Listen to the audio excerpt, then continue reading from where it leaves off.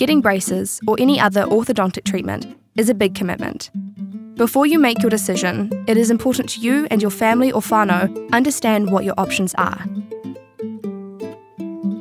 Why do I want orthodontic treatment? It is important you understand why you want orthodontic treatment and that you are realistic about your goals. Your case is unique, and sometimes there are limits to what can be done.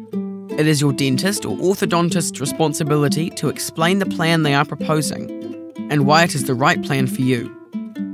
Things for you to do. Think about whether your treatment plan is what you had expected and if it meets your goals. Discuss your plan with family and whānau to make sure that everybody's expectations are the same. Who can provide my orthodontic treatment?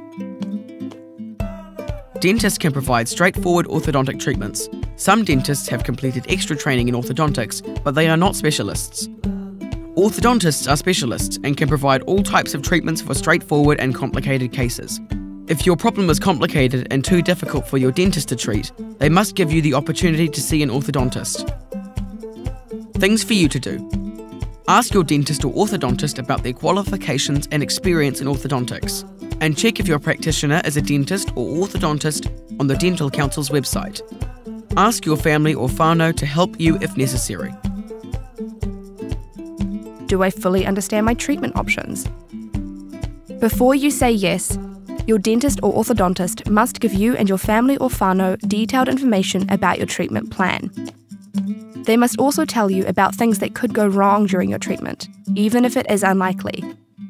This allows you and your family and whānau to consider the options and make the best possible choice. Things for you to do. Make sure you understand what your different options are. Ask for more information if anything is unclear. Discuss your plan with family and whānau to make sure that everybody's expectations are the same. Ask if there might be any other dental treatment required as part of the suggested orthodontic treatment, and make sure you and your family or whānau know how much your treatment plan will cost. Can I seek a second opinion? You should always feel confident and comfortable with the orthodontic treatment that has been planned for you. If you, your family or whānau are unsure or do not fully understand why certain treatment choices have been suggested, consider seeing a different dentist or orthodontist who can give their opinion on your case. This is called a second opinion. You can do this before you start orthodontic treatment or at any time during your treatment. What can I do if I'm not happy with my treatment options or progress? If you feel unhappy with the way your treatment is progressing, or if it is not meeting your goals, it is important that you tell somebody.